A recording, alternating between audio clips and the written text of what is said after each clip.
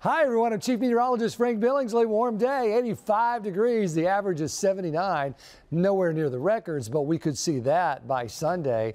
Futurecast temperatures take us through the upper 70s at 7, right to the mid 70s by 9, and then the low 70s by 11 o'clock. So we continue to see a trek down through the 70s this evening, and then overnight, waking up to 62, 3, 4, 5, a lot like we have over the last several mornings. Could see some patchy fog as well. By noon on Friday lunch, go for it. Perfect, 80 degrees outside. It's going to be nice with highs tomorrow, 84 to 86. There are outdoor burn bans. Don't do it, especially on the western side of the viewing area. But now 59 to 62 counties have burn bans. And the drought, which isn't really a drought, but we do have some abnormally dry areas is what it's called. So some slight drought going on, as well as moderate, even severe in North Texas. We just haven't had a lot of rain lately, despite what we had for much of the year, so we could probably use a little bit. Not going to get much, by the way, as you'll see. In the meantime, this is very quiet over Texas. Look up here in the Northeast. First time since 2011 they had snow in October, so they've already gotten their winter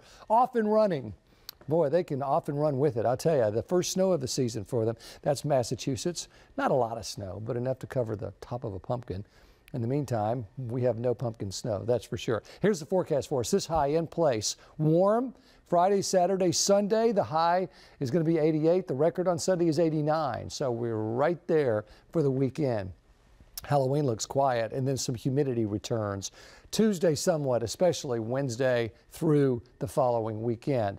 Monday evening, here's your forecast, 84, 78, 76. You need a costume idea. Go as a big bottle of sunscreen. Friday football frenzy. They've had weather, great weather every Friday this season and last season too. So if you want to plan something, plan it for Fridays during football season. Perfect, mild, clear night for tomorrow.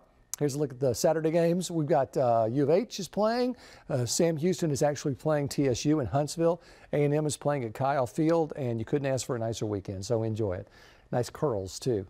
Here's a look at the Election Day forecast, and this is way off, I realize, but right now the models have some mix, really, of snow and rain to the northwest, and then they have a little bit of rain coming down into parts of New England, but the rest of the country is really on the quiet side, so it should be a pretty good turnout. Already is for lots of folks. In the meantime, Friday, Saturday, Sunday, it's warm. Monday looks good. Then the humidity makes a stuffy comeback.